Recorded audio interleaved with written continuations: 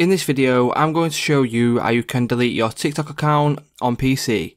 For more tutorials, make sure you subscribe, and let's get right into it. So if you are wanting to delete your TikTok account and you need to do it on PC, it is actually a really simple thing to do. So the first thing you'll need to do is head over to tiktok.com and log into the account you want to delete. Once you have logged into your account, all you need to do from there is go to the top right hand corner and select your avatar.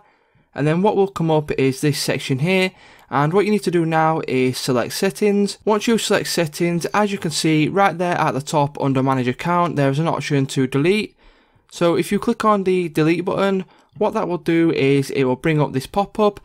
What you can do now is simply read through these bullet points and make sure you're happy. Once you are happy, what you can do is select the continue button.